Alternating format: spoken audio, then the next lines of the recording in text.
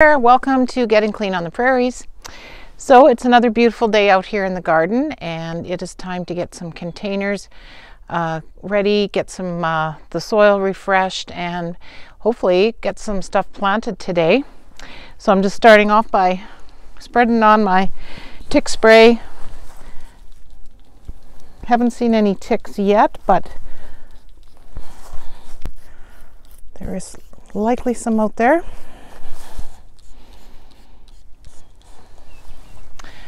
So today I want to plant up some potatoes. I got some chitting and ready to go. They got some nice sprouts on them. So I'm going to try growing 3 different kinds in some big containers. I'll show you how I set them up.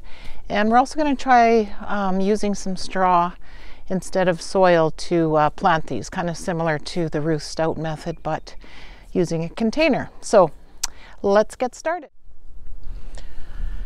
So my first thought was to try using some of these big red mineral tubs that I use for my garden to grow potatoes in. But then I got thinking about the harvesting of the potatoes and how it would be pretty difficult to dump these out and harvest potatoes. So I'm going to save these ones for some different root crops.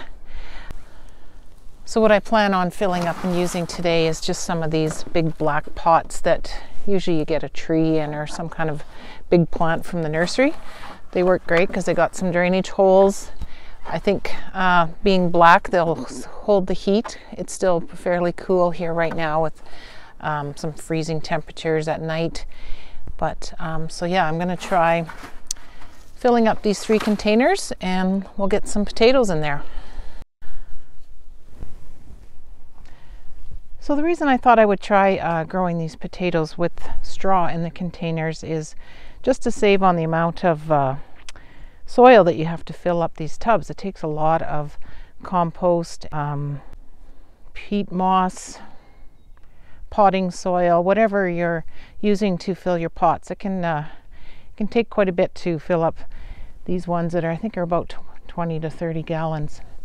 And because I grow my potatoes under straw here in my garden successfully, I thought, why wouldn't this work in pots as well? So I'm going to mix up some soil. I'll show you how I do that, and we're going to just fill these pots halfway. So I've dumped some potting soil in here, and this is just some older soil, bag of soil I've had around for a couple years. Thought I would use it up. I'm going to add some peat moss in just to give it some extra moisture retention.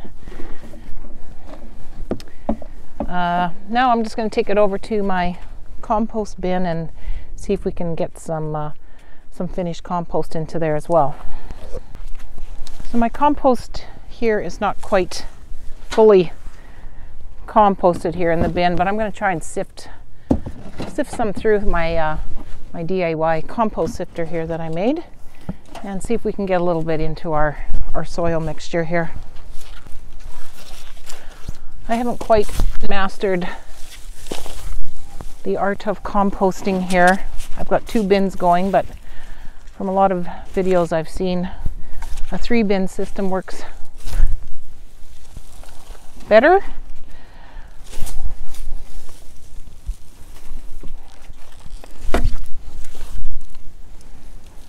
I just find it's hard to get it fully broken down before I need to use some. So with this sifter I can kind of get the good stuff and put back what didn't go through the sieve and let it keep composting down. This is a lot of my garden refuge from last fall. You can see the corn husk did not break down yet.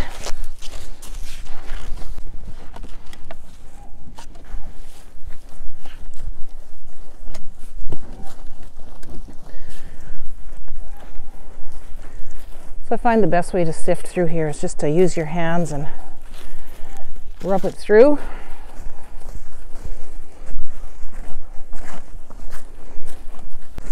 I think even in these containers, being that they're pretty deep, some partially broken down material will not be a bad thing.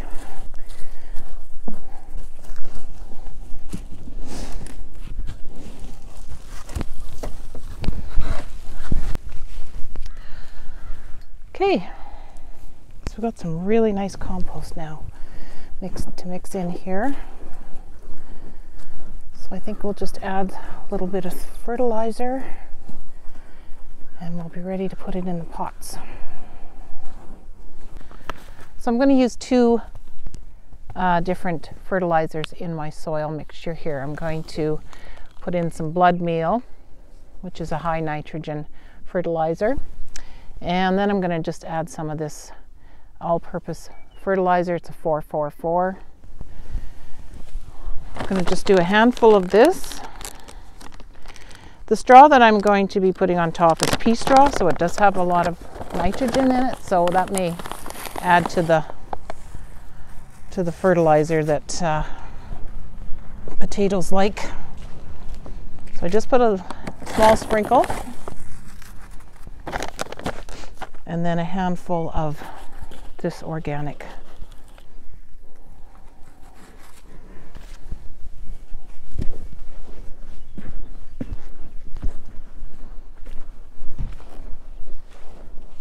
Now, before you start filling up your buckets with soil, I recommend that you put some kind of lining in the bottom so that all your nice potting soil doesn't wash away every time you water or it rains.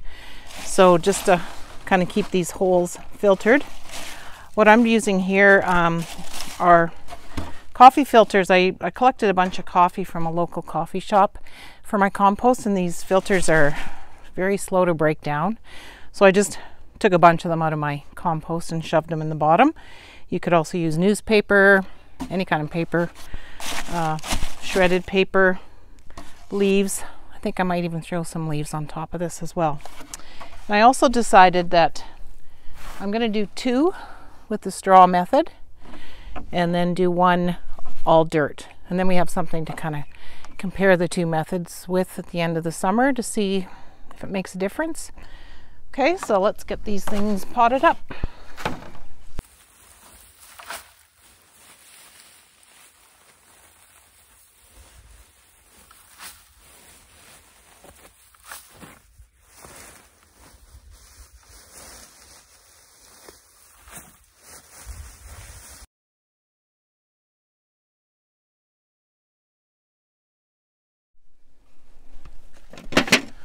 Okay, so I have 3 different kinds of potatoes we're gonna put into our 3 pots here today. And as you can see, I've been chitting these and they got some really nice healthy green sprouts coming on them. So I'm gonna be putting 3 into each pot. I've taken some paint sticks, wrote the name on each of these and spray painted it with some clear spray paint just so the color or the name doesn't fade or run. This one actually did run anyway after I sprayed it, but these are good markers if you ever get a hold of paint sticks. You can grab a handful at the paint store. They work good in these tubs. Okay, so we're just going to put 3 in each.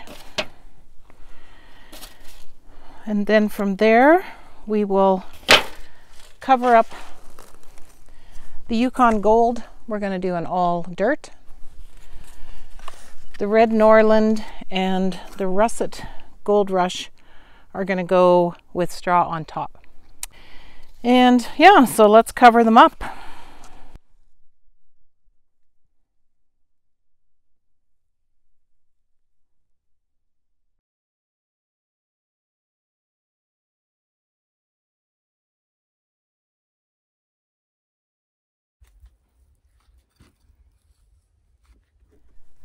So something I forgot to do before I covered the Yukon Golds in dirt was give everything good watering. So make sure you give everything a good drink. Get that soil nice and saturated.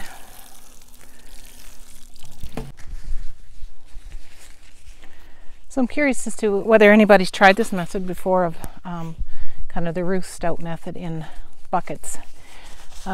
If you have, or if you have any comments about this method that you'd like to leave me below, I'd sure like to hear them.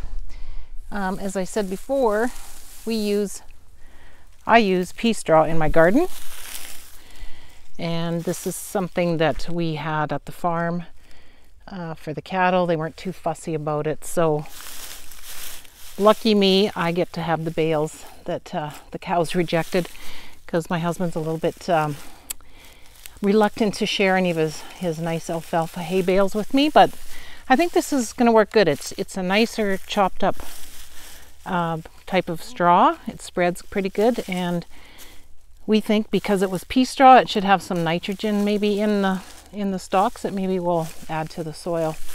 So I'm going to use some as a mulch on top of this one that's got the dirt, just to keep in the moisture, keep the ground warm, or the soil warm.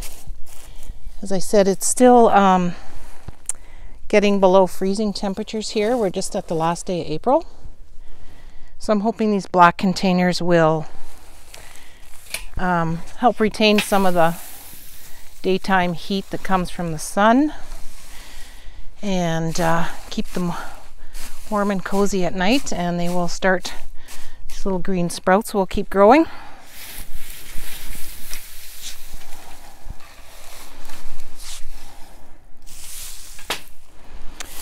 Thing is about straw, it's really tempting to always pick it up and see what's going on underneath. I do that a lot with my potatoes under straw in the garden. Take a little peek to see if anything's growing.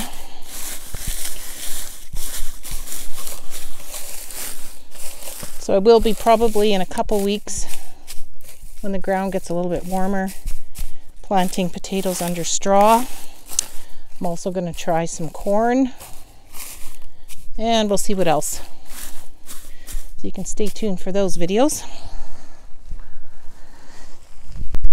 And I just realized I didn't see which one's the Red Norland, which one's the Gold Rush. But luckily I can pick up my straw. Have one last peek. I can see this is the Red Norland. Keep it marked. And the nice thing about these, they're not too heavy. You can move them around, so I'll put them in a nice sunny location right now, and then once I get my garden organized for the summer, I can move these if I need to. So I hope you found this video informative, and we'll stay tuned to see the results of my planting potatoes under straw in a bucket. And please hit the like button, subscribe if you haven't already, and click on that notification bell so you don't miss out on the next video. Thank you for watching.